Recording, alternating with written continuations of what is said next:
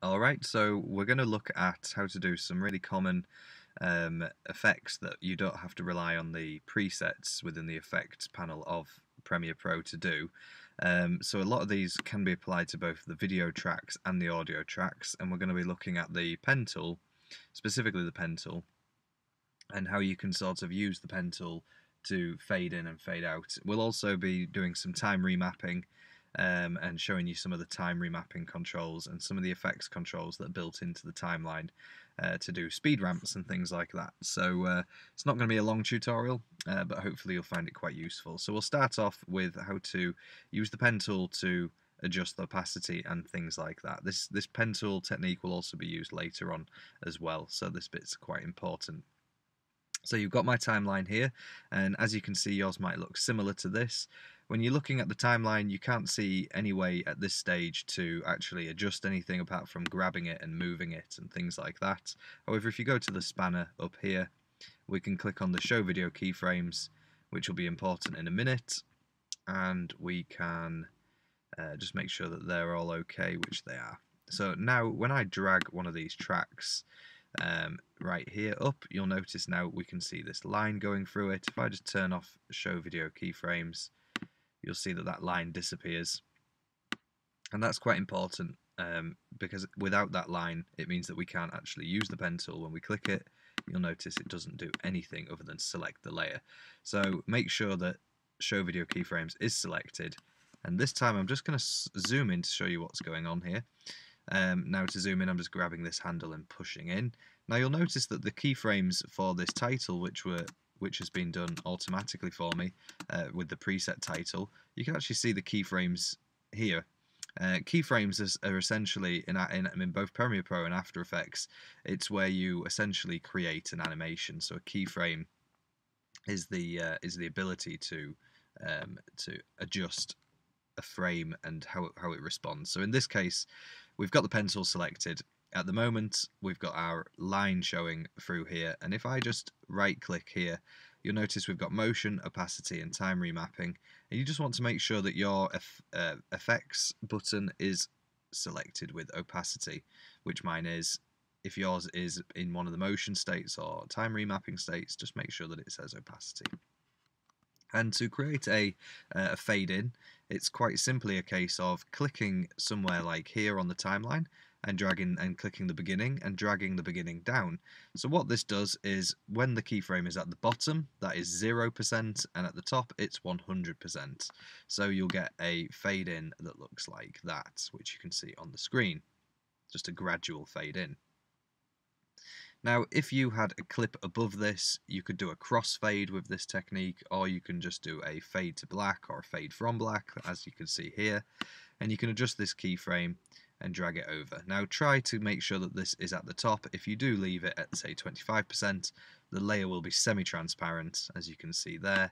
So always make sure that the top handle is at 100 to make sure that there's no transparency falling through. So if I move further down my timeline now, we can see some areas where I've stacked these up ready to show this as a crossfade. Now my system's running, going to start running quite slow in a second because it's not the best spec'd Mac. In fact, I'll leave this one at 100%. And it's this one I'll crossfade in. So to show you exactly what else would happen in this respect, if I do a fade in here, you'll see that this video track continues all the way up to here, and this track starts as before this one actually ends. Now, the reason we'd do something like this is so we can fade from this video layer into this video layer, and it would look something like this. So it's just blending the two frames together rather than it being a cut rather than. So instead of it being a cut, it became more of a crossfade. So this is essentially how you use the pen tool to fade in and fade out. This works exactly the same for using the pen tool on an audio track. If you wanted to fade the audio from 0 up to 100%, so it's a gradual fade in rather than just a harsh start, this is again how you would do that. And you could similarly crossfade tracks over the top of each other, or you could reduce the volume, should I say, on a track if you've got somebody talking. So the pen tool and the keyframes, video keyframes and audio keyframes, are very powerful, and it means that you've got a little bit more flexibility than what a preset would give you. So yeah, there's more applications that this could be used for. Feel free to sort of have a play and get used to using it. So the next thing I'm going to show you is how to do a speed ramp, or first I'll show you how to time remap. So say for example this clip here, I'm just going to zoom in so we can see this clip a bit better. So with this clip here, I want it to be quicker or something like that, or slower. Again, be careful with slowing down footage. If you filmed at 25 frames per second and you want to slow this down by 25%, you're going to start to get a lot of choppy video coming through. And what I mean by choppy video is it would just look like it's skipping some frames, and that's because there isn't enough frames to be slowed down. So if you are slowing down footage, make sure you've filmed it at 60 frames or higher so that you've got a little bit of wiggle room to play with.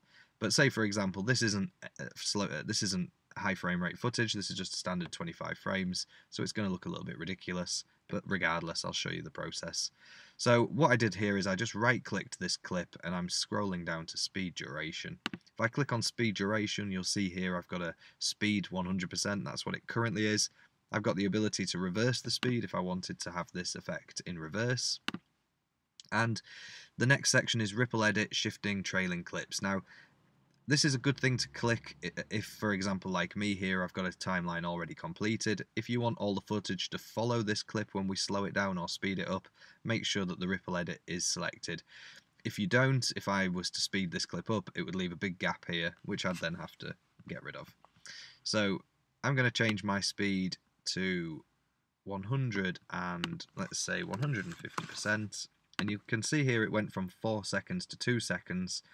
I'm also going to click on Ripple Edit Shift and press OK. And so what it's done now is it's sped this clip up. And you can see there it's very subtle.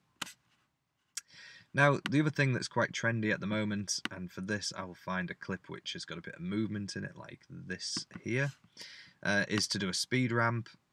And a speed ramp works different to just a regular increase or decrease because it's a stylistic thing, so you can have the clip starting at this slow pace that I have it here and then speed up and then slow down again.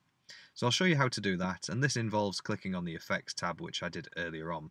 So I'm going to click on this and this time change it to time remapping and speed. And you can see here this is set to opacity and this is set to speed. You can see that this layer now looks slightly different, and let's see what this all means. So again, I'm looking through my footage and I want it to speed up between here and here.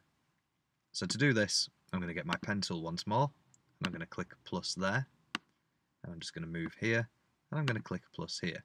So what this is going to do in a second, if I adjust this center bar, it's only going to adjust between these two parameters. So it's really important when you're doing a time remap, you set 2 points in time.